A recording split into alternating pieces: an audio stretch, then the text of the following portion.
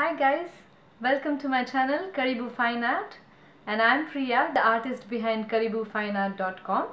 Today we are going to learn how to paint a Kookaburra bird.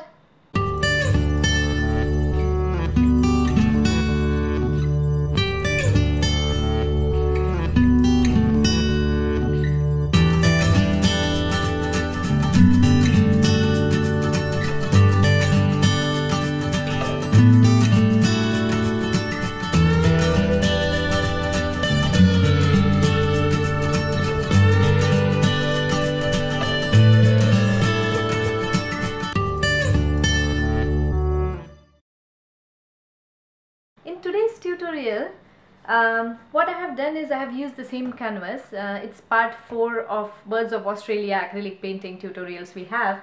What I have used is I have painted this one with green paint, acrylic paint.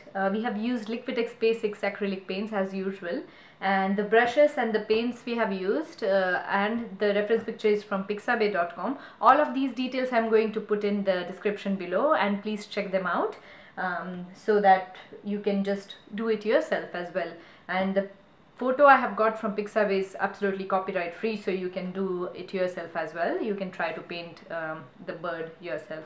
So what I have done is I have applied this green color, and on top of that I have put a stencil after it dries, after the initial layer dried, and I have used a spray paint, Liquitex Basic spray paint, black one, to put this particular pattern, stenciled pattern. And once that dried, I have put another layer of this green paint so as to take off some of the portions of the stenciled pattern, because I wanted this uneven rough look. And then on top of that I have drawn my basic sketch, and that's where we'll start today's painting tutorial from. So guys, if you have liked this whole painting series, I'm going to come up with a lot of interesting tutorials and really step-by-step method and procedures of, you know, the painting pretty complicated objects together. So you can see this one I'm still in progress right now. I haven't finished it yet, but this is the painting which we are going to see in future, and I'm going to divide this painting tutorial into so many sections that you can actually see step by step how can you do layering and how can you make such a multi-object painting, multi-layer painting with a very easy approach. You just need a systematic step-by-step layering approach to do something like this, and we are going to see many more such projects in future. So please do subscribe to this channel so you get all the notifications, and if you have enjoyed this video, please like it and share it with all your friends, and to give me suggestions and to give me some feedback or ask any technical questions regarding these paintings, or where I get my specific supply or any such details, please put your comment below in the YouTube video. Under that you can see the comments, and you can just put your comment there and I can reply to your comments. So let's get back to the tutorial now. So I have put down the basic sketch using a white carbon paper and a transfer paper, and once that is done, I'm using white paint to block in all the portions and the shape, because I don't want to see the pattern, which is the stencil pattern which is in the background through the Kookaburra. So I'm trying to block in all the basic colors. The color I'm using right now is raw sienna and white, mixture of those two colors in between. Now I'm going with straight raw sienna, and then in between I'm going with burnt sienna and burnt umber colors to just block in the portions. And you can see as I put layers, you can't see the background anymore, and that's what I want to achieve more than focusing on the colors right now. I'm using the Papillon brushes, NEEF Papillon comb brush, as well as the NEEF flat brush, and I'll put details to these brushes and where you can find them in the description below. Right now I'm working on the eye area. The main features of this bird, you can see, is eyes and the beak portion. It's very beautiful and unique. With the eye, I'm just trying to block in the black portion, and then on top of that I went through one of the red shades, really thinned paint and red shades, and I'm using these super thin brushes for fine details. So 000 Winsor Newton brush, which is I'm using right now, you can see. Yeah, I'm going through all the little bit details now. So when I put my initial 2 to 3 layers, I don't stress on the detailing as at all. Like I just focus on blocking in colors, darks and lights. And now you can see I'm trying to put the opaque white color.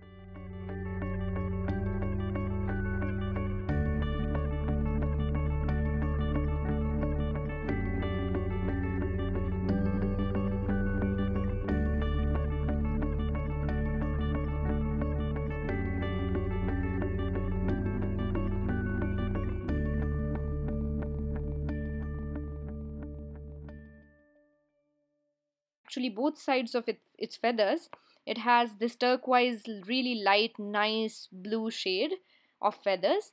And that one is another really cool feature about this bird. And I think that signifies that it is a male Kookaburra.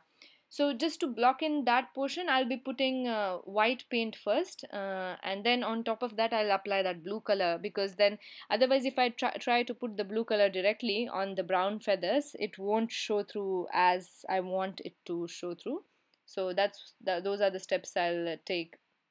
The reference picture I have got for this one is from pixabay.com. You can download from that website and use it as a copyright free image, and you can sell your paintings after that. You can reproduce, you can make prints and sell it, so you don't have any issues with the copyright once you download it from pixabay.com. So you can see I blocked in those white portions really well, trying to define it as well as I can and trying to put together some of the details on the Kookaburra. And now I'm going through that light blue paint on the top of, like, on the side of the feather, trying to define the reflection in the eye better and some of the details on the face by putting some white highlights. Whenever whenever you want to have that 3D effect, layering is very important, first thing. Then direction of the feathers is extremely important, another thing. You have to focus more, and like feathers still can be a little bit rough and sketchy, but when it comes to the beak portion, the eyes, it has to be very sharp. Like the detailing on those portions, those areas have, like, I prefer it to be sharp so that you get that realistic effect. Now you can see that I'm focusing more and more on the beak area, and then I'm putting some of the reflection by using a purple color on the chest portion of the Kookaburra. We have come to an end of this today's tutorial. This was a very long 4-part Birds of Australia series, and I'm so happy that we have come to an end of it. And I hope this was pretty straightforward and step-by-step easy tutorial for you, and using really good quality and pretty cheap in price acrylic paints. And if you have enjoyed this whole series, please comment, please put your feedback, and please like and then subscribe as well. It's absolutely for free. You can share it with all your friends, because from the next tutorial we are going to have much more interesting videos. The next one is going to be a damn easy with watercolors. Even I have never tried watercolors, so you guys can see that it's something absolutely new for me. So please tune in next Thursday as well, and it is going to be super fun, and there are going to be more exciting stuff coming. So I'm going to see you again on next Thursday. See ya!